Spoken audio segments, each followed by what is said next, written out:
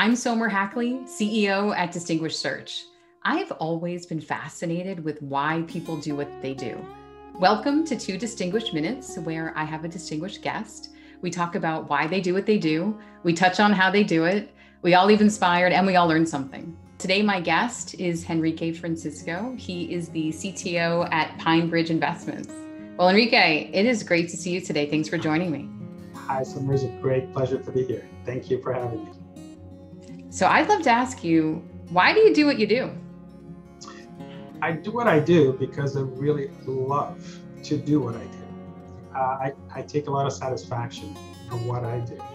I believe I was very fortunate and blessed early on in life to identify, to feel that passion for technology. And I realized early on the transformational and creative power that technology has. That really got me hooked into it.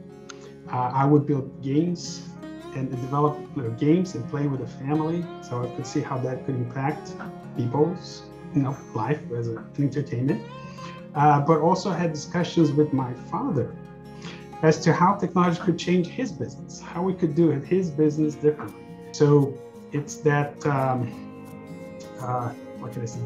that urge to be curious, to really dig deep into understanding what the problems are, to then apply technology to find the best solution for it. Throughout my career, I've done so many different things, worked in so many big companies and impacting a lot of people's life in terms of, the individuals within your company, making their life actually easier by delivering solutions through technology, but also your clients. And that's really what I come to work to do every day.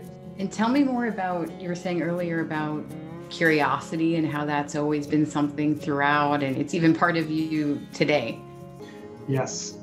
Also learned that early on, like I said, because, and I even tell this to my kids when I was teaching them to code, how you can, you think about solving problems.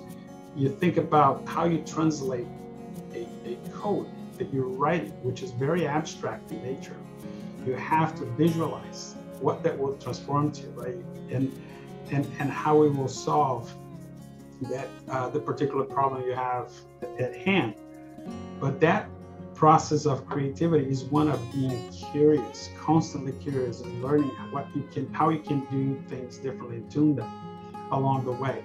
Learning on a constant basis to see how you can solve those problems better and make your business successful. This is a great answer. I love how it was part of you in the beginning and then part of your family and now with your own kids, and it's all about curiosity and problem solving. And yeah, this is great. Well, Henrique, thank you for joining me today and being a guest. It's great to have you here. Thank you so much for having me. It was a pleasure.